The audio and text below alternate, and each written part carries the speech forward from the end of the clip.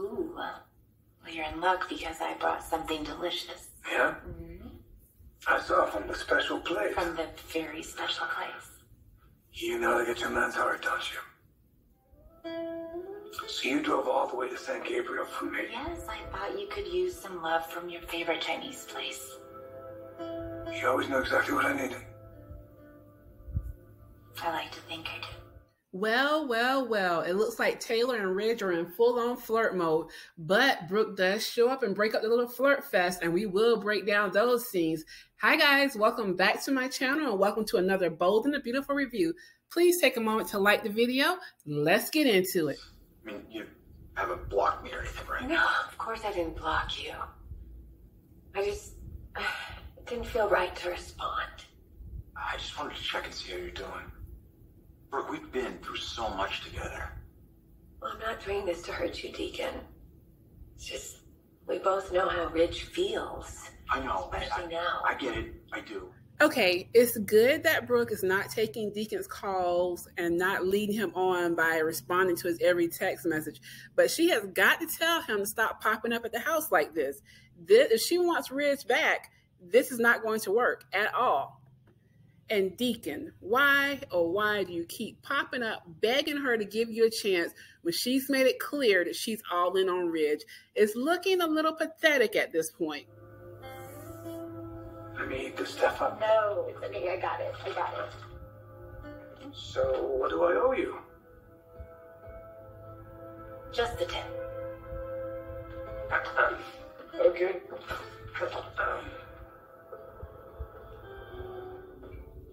Taylor? What's going on? Is it just me, or are they trying to make Taylor's character a little bit more sassy with Krista playing her? Drop down in the comments and let me know your thoughts, because I don't remember when Hunter played Taylor, her having all of these little jokes that could have double meanings, like when she says, see you next Tuesday, when Brooke came to the office, and just now with just the tip to Ridge, and the sassiness when she walked in on Brooke and Eric talking. I feel like they're trying to make Taylor edgier, which is great. I mean, it's definitely nice to have a different character, but I feel like they're rewriting her character. Let me know your thoughts, all my longtime viewers and the people that just started watching. Let me know your thoughts on that. And did anyone else notice how this scene was very playful and flirty on both their parts, but it seemed like Ridge was teasing Taylor a little bit. There were a couple of times where he leaned in like he was going to kiss her and she was ready, but he didn't actually kiss her. So, what's going on here? You know, Ridge came here to Eric's to be alone, to take some time for himself. So, can you respect that? Can you just leave him alone for a second? This is ironic because you're here too. I'm here because Steffy just left town with the kids. Yeah, we encouraged her to go. Do we think both women are being hypocrites here? Because they're clearly both fighting for Ridge unapologetically. Brooke shows up, and yes, she is still his wife, and she tells Taylor to leave and give Ridge space. But as Taylor said, she is there. Then Taylor tries to make it seem like, oh, she's only there to talk to him about Steffy.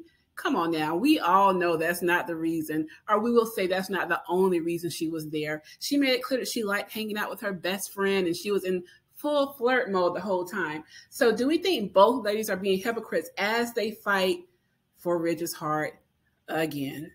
Let me know your thoughts. So, Chinese food? Yeah, I picked up Ridge's favorite Chinese.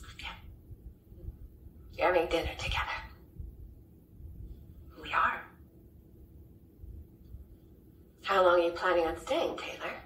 Brooke, our daughter's husband just died in a tragic shooting, and she just took her kids overseas. Do y'all think Brooke was waiting for her invite to join them for dinner? I'm not going to lie. I was sitting there wondering, is Taylor going to invite her to sit with them like she did Eric? And what was this deflection to Steffy that Taylor did when Brooke asked, how long are you going to stay? It's a simple question. And, you know, Ridge and I need a little time to process this too. Right, Ridge? Come on. Do you want to tell Brooke? Do you want to tell her that we need some time?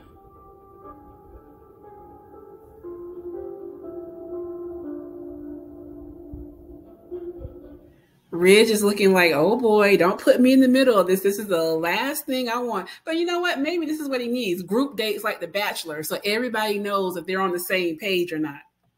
And the way Taylor was talking about we need time to process, it almost sounds like she and Ridge are the couple and not Brooke and Ridge. So I'm thinking that this storyline and the Donna, Quinn, Eric, Carter storyline will be the main two storylines for the next few weeks. I guess we'll have to tune in to see how it plays out.